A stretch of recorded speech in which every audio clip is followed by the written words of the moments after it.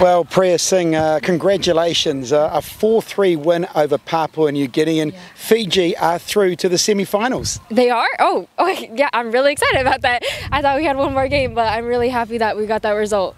Yeah, you've got another game to spare, but you cannot be past, so you're into the semis with that win, really important. Yeah. And also, I know with some of the players, they were pretty keen to avenge the Pacific Games final loss to Papua New Guinea, so that must be pleasing. But talk a little bit about the performance. What was good for your girls today?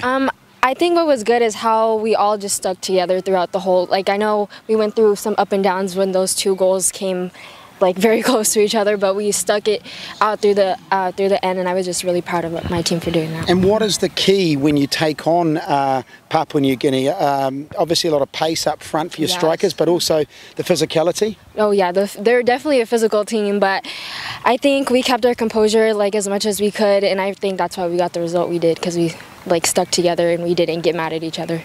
Do you feel the team is building nicely in this tournament? Yes, I think our team has made a lot of progress from when I joined not that long ago, but being the time I've been here, I've seen a lot of improvement.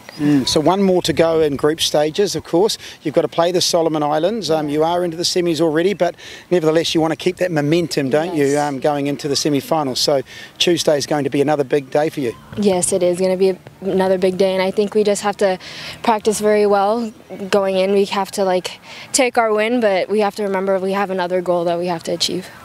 Fantastic. Congratulations on the result today, and all the best for Tuesday. Thank you.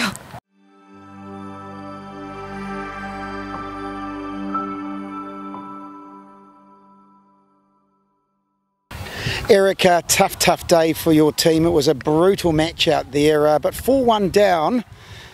The girls could have thrown the towel in perhaps, but they really fought hard, dug deep, and made it a terrific contest in the end. You must be proud of the fact that they kept their heads up and got back into the match. Yes, a tough result, but yeah, girls, it's part of the culture. We have to fight back, and we were about to get a draw with our last chance, but well, it's part of the game. One is to win and one is to lose. But girls fought very toughly, and I think they did well today.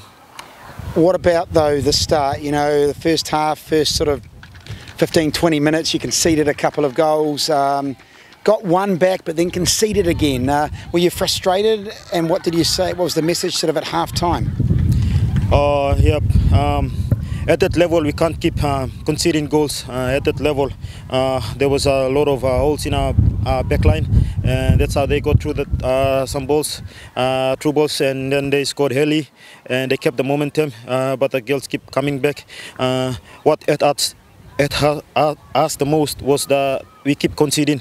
If only we could just hold them to a 1 at first half, but well, it's part of the game.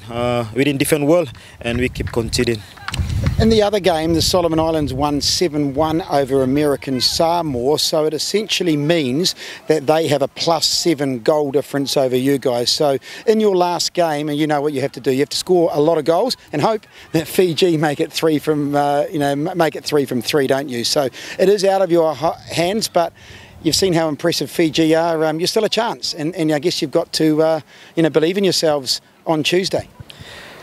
Yeah, we just have to have that belief and confidence that we're gonna give the American Samoan team a good game. We just have to work hard on training and come back on Tuesday, and hopefully we can get more goals on Tuesday.